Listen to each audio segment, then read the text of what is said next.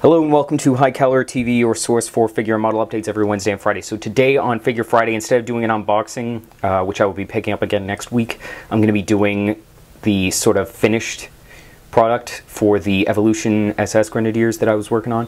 So as you can see, the finished Farmer's Field section's done. Really happy with the way it came out. It was a really sort of simple idea, but I thought it came out quite well. It doesn't look clean, which is nice, as Fields sort of wouldn't, but it's also not homogeneous in how dirty it is. I was able to sort of disperse the different types of pigments from MIG ammo and life color across the base unevenly, which gives it sort of an interest, and even along the side here, where the cork gives that naturally uneven sort of clumpy earth look, looks really authentic.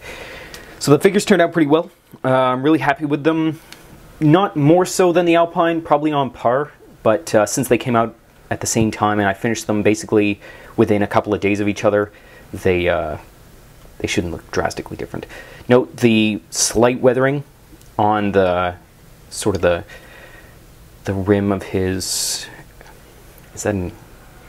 coat anyway. I'm not gonna come up with the technical term right off the bat, but that's sort of echoed along around the boots, lower parts of the trousers. I knew with the white, I didn't want it to, because the brown stands out so drastically on the white, that I didn't want to coat it too much, just sort of have it pool around the knees. And these were actually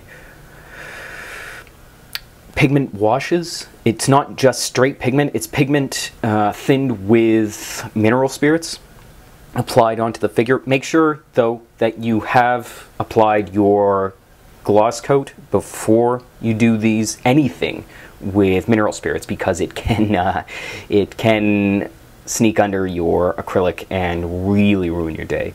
So yeah, word to the wise. On top of that, the whitewash on his helmet, I thought it looks pretty good. That's just sort of Vallejo Model Air white, which is already thinned down to a milky consistency and then applied like they would have done in field. And I made sure to leave the areas that wouldn't be touched, the brim here, when he like lays it down or when he picks it up or gets scuffed or whatever, when he's just sort of carrying it around in the transport or in the barracks. So the top part, though, which is what would have been laid down the most or scuffed, has been sort of laid bare and brought down, not to the original paint per se, but almost there. Yeah. They look pretty good. Oh yeah, flesh tones were achieved with more so. I'm happier with the flesh tones on these figures than I was on the Alpine figures, mainly because I smartened up and started using retarder along with the glaze medium and paletted the colors and blended them on the palette in a gradient that I could see on the palette, if you know what I mean. Like on the palette you've got, let's say your dark is here, and then you blend that with a successive, like the base color you add to the dark here, and then you can see the difference. And so then when you move on to the highlight by adding tan or light gray or whatever it is that you're adding to the flesh, you can see it move along and progress. And then if you need to go back and apply the sort of deep recesses, that's sort of like one of the finishing touches, is applying the deep recesses around the mouth, the lips, the eye sockets, nose, ears, things like that. You can go back to the dark shade here and really take a look and see what you need to apply, see what you need to mix, see how close it is to that, so that nothing comes out looking like it doesn't belong. Like all human flesh is gonna look like it belongs to the rest of it, because it all grows out of the same person. So yeah, anyway, that's my little rant about flesh there. But yeah, everything turned out pretty well. I'm really happy with it. I don't think I've said that yet, but yeah, anyway. The ink washes, can't say enough good stuff about them.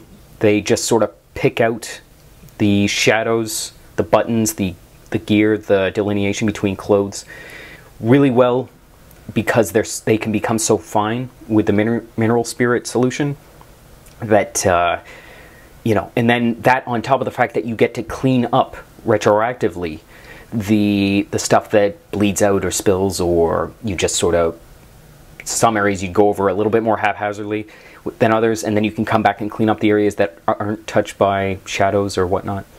Yeah, worked out really well. Really happy with them. They're going to be standing next to their brothers from Alpine at Vancouver Victoria this year, so I'm excited about that. We're building sort of a whole display this time of some of my finished stuff, so I can just show, like, I get a lot of people coming to me at these shows and asking if I'm a modeler, and I say yes, but I guess they don't believe me. So this time I'll actually have some evidence and sort of, you know, have something to talk about while people come around. But yeah, thanks very much for watching. Check us out at highcaliberminiatures.com. Links in the description below for resin figures like this and many, many more like them. We're on Pinterest, Facebook, Instagram, Twitter, and YouTube, so check us out. Thanks very much for watching, and I will see you guys next time. Bye.